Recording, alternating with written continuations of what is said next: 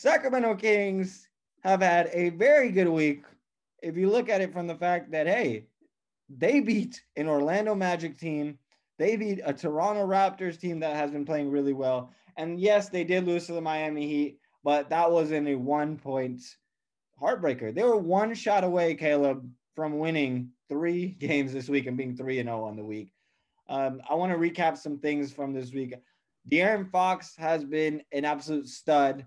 His shooting has looked a lot better. His 3-point shooting has looked much, much better, especially from the preseason where he was struggling a lot. I'm very excited from what I'm seeing from De'Aaron. I didn't think that his shooting would improve as much as it is, but he's done a really good job. So that's one thing I definitely want to point out. Another guy that has played really well, Caleb, is Buddy Hield.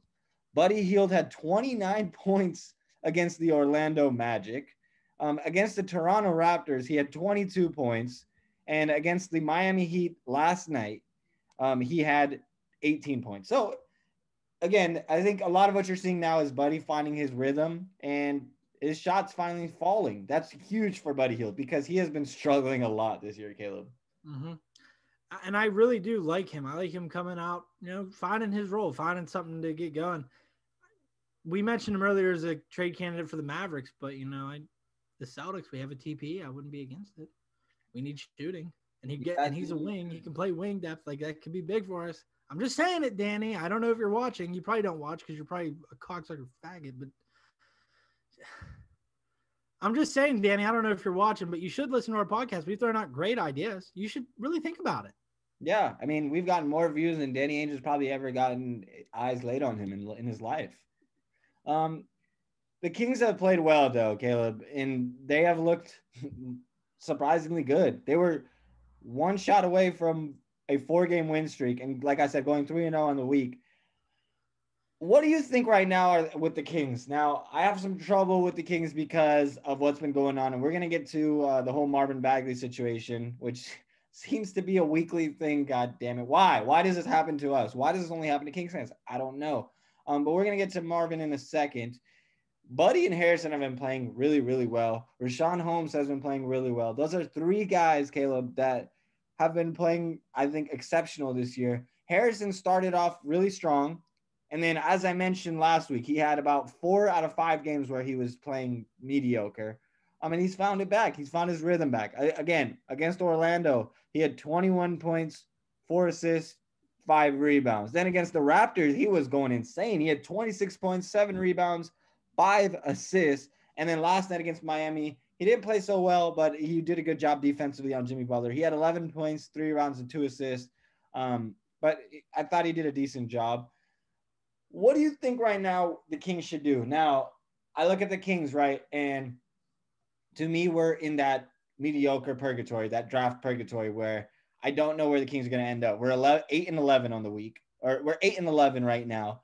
And they're a game out from the playoffs. We have a better record than the Dallas Mavericks right now, which, again, these are outlier numbers. I don't believe that's going to stay the case 2 months from now, but that's how it is right now. And we have a better record than the Miami Heat. So when you see these things, what do you think the Kings should do? I look at that roster right now, and I have trouble seeing guys like Buddy Hield, Harrison Barnes, Rashawn Holmes playing so well and not getting traded, because I don't know if they're the future of this team. They're not the future of this team. And that's 60% of your starting lineup, Caleb. So what do you do right now if you're Monty McNair? Do you keep him? Do you keep going and allow what's happening and just allow them to play well and hope that you can maybe make a playoff spot? Or do you see what you can get out of them? I mean, I know that Monty's trying to see what he can get out of Harrison and Buddy eventually, but is it too late to wait for the trade deadline? That's really where I'm asking. I just think that now it's one of those things where you guys are close to the playoffs. Like you said, like a game out or something. Do you make the push for it? Because I think, like what you said, it's kind of too late to really – I don't know. It's hard to say because this draft is deep. Like there's a lot of talent in this draft. But at the same time, you guys are really close to the playoffs. And for a team that hasn't been in the playoffs in a really long time, for a first-year GM going into that situation, it would mean so much to a lot of the fans. Like I understand definitely long-term success, way smarter to tank this year, right? We know this. But short-term, getting the love and, you know what I mean, the commitment from the fan base to push them to the playoffs in year one, it would do a lot for him and a lot for the trust amongst the fans. But at the same time, it's just smarter long-term to tank and get that top pick. But at the same time, I don't think that you guys are bad enough to really get that. And I think with where you guys are sitting, maybe pushing for the playoffs is a smart move. You guys were close 2 years ago. And a lot of people thought that last year you guys were going to get that spot, but didn't happen. You guys are right there. You guys have been right there for the past 2 years. Maybe Monty sees that and says, you know what? I got to make the move now and push for it. Maybe he does, or maybe he says it's smarter just to tank and try to get a better pick. For me personally, if I'm Monty McNair, I'm heading into that GM room and I'm saying, look, we're a game out of the playoffs. We like say this is trade deadline. You guys are still a game out. Say he walks in there and says, I can't trade away the guys. I got to make the push for the playoffs now. Maybe you guys are buyers at the deadlines, or maybe you guys aren't entirely sellers, but you guys maybe move one of Holmes, Barnes, somebody. But I don't think it'll be like a complete three of the 5 starters are going to be gone. You know what I mean? Like it might be one player gone. Yeah, I don't think all of them will be gone, but you did mention by the trade deadline. Now, if the Kings make a push this year, I think that's a big mistake, and I don't see the Kings doing that because of the fact that right now, yes, they have been winning some games, but a lot of their games have been against the Eastern Conference, which against struggling teams. Yeah, they beat teams like Toronto, and they've beaten teams like the Knicks. They beat Denver early on in the year, but we're not seeing that same team. And the Kings definitely look a lot better. I will say that they have improved.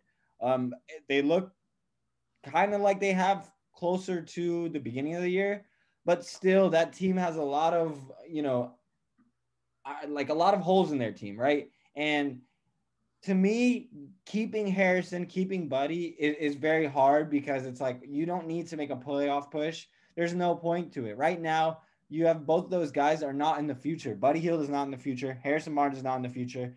I feel like Monty McNair is going to want his own guy in the draft, just like he wanted Tyrese Halliburton. And right now, Tyrese, speaking of him, he has been playing very well, and I wanted to get to him, Caleb.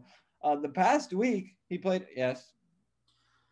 Let's throw out the idea that maybe Monty McNair is a really good drafting GM, right? Let's throw out that idea. Let's throw out the idea that you guys don't really need to tank to get a top player in the class.